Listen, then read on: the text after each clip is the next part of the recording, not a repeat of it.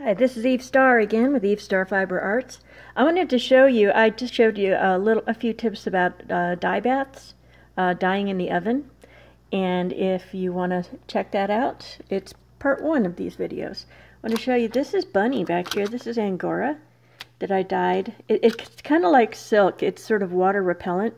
And so it is hard to get it to all absorb, but that will blend in. That won't be a problem. But you can see right here, look how clear this water is.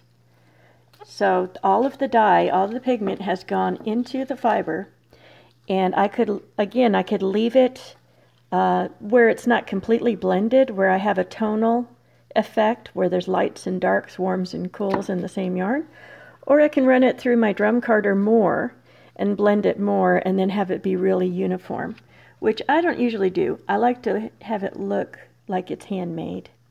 So that's what I did there, and here's the bunny. This is from Sweetie Bunny.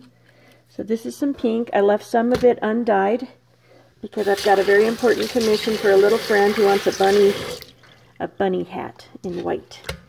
But I rinse it with a little bit of my Mrs. Meyer's lavender, but it doesn't need much. And just, you know, room temperature water. This isn't going to felt if you don't agitate it much. So that is how clear that dye bath is. So putting it in the oven, make sure it's good and wet, then the dye can travel. A little bit of soap in there helps the dye to travel as well. And of course the vinegar in the water, it's the acid in the vinegar that helps make it bond to the protein fiber of the real wool and the real angora bunny.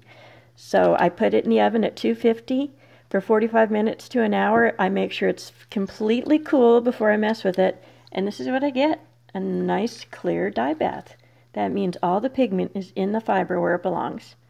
So I'll be showing you step by step how I do this, and we're going to let this dry. I'm going to put it on drying racks. I'm letting the little loose parts of bunny dry inside the wetting tool, that netting, so that it doesn't fly everywhere because it's so fine.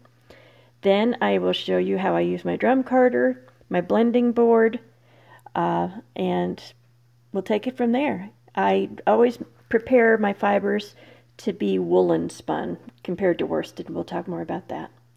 So we'll see you for part 3. This is Eve Starr, Eve Starr Fiber Arts.